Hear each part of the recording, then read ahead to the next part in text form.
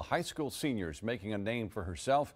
Acacia Bragg is visually impaired. She found it hard to read menus around New Bern, but instead of just complaining, she decided to do something and fix the problem. News Channel 12's Amanda Denise joins us now live in the newsroom with more. And Amanda, how does she fix the problem?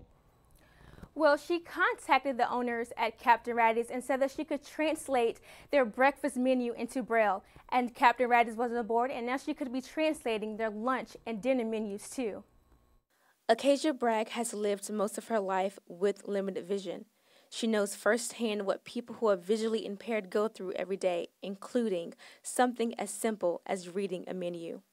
Your disability does not limit you to what you can do.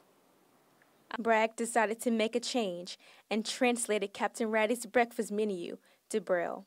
Captain Raddy's is one of my favorite restaurants, and I just wanted to make an accessible menu to the visually impaired community. I think it is a great start to make this community accessible to the visually impaired people.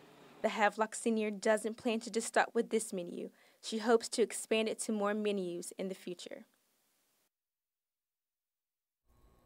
Bragg hopes to attend ECU next year to study sociology because she says she loves talking with people.